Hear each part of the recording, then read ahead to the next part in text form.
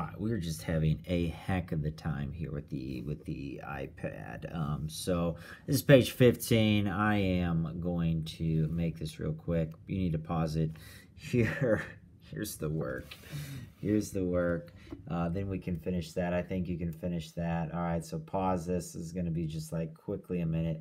I'm sorry that this had to be 3 videos here. All right, number 9, you're going to factor by grouping there. Take a look at what they have in common. Factor out a negative. There again, you're going to set equal to 0 on 9.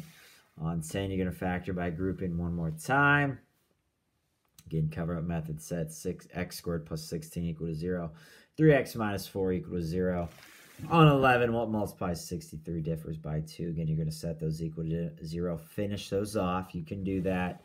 And lastly, 12.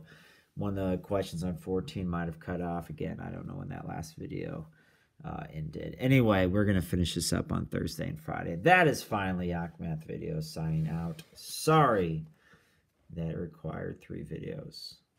Stay safe tomorrow.